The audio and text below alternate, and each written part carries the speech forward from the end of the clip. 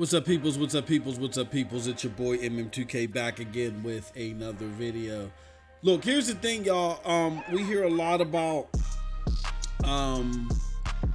why do I want to get Stadia? You know what I'm saying? Especially when they got games like Borderlands 3 that is running off an older model. You know what I'm saying? An older update version or whatever you want to call it.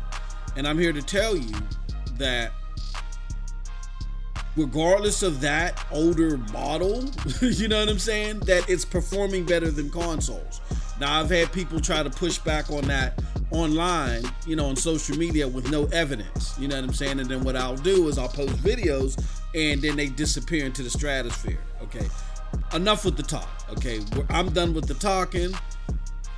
Come over right now, because right now, you can either catch me live or you can catch the on-demand footage of me playing Borderlands 3 via Stadia at 60 frames per second.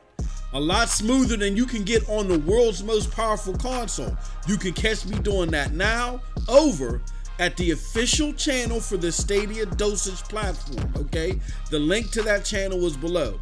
And because we're officially in 2020, what I need y'all to do is, if y'all want to keep abreast of the Stadia content that we drop on the regular, I'm gonna need y'all to sub to us over there, because we are officially going to launch our Stadia information there, as well as follow us at Stadia Dosage on Twitter. But again, enough with the talk.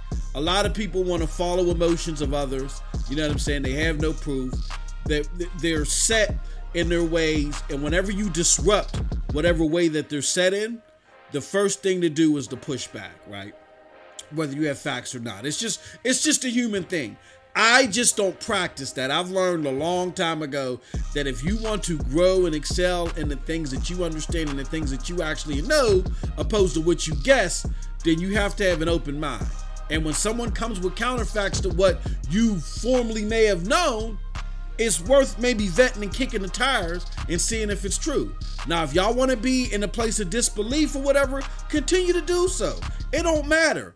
We got the facts on our side. But if you want to at least argue against cloud gaming from a state of knowledge, then come over and look at my gameplay footage. You know what I'm saying? So at least you're not making false arguments. You know what I'm saying?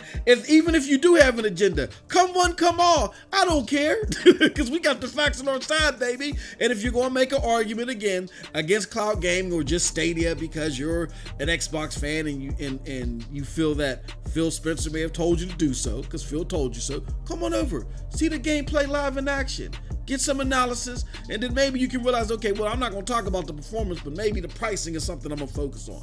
And we'll get you there too, but it's okay. But again, for those that just want to enjoy it, you know what I'm saying, as well, come on over, Stadia Dosage. We are running Borderlands 3 live. We got footage of it right now, you know what I'm saying? So you can either catch it live, you know what I mean, if you hop fast, or you can catch it on demand.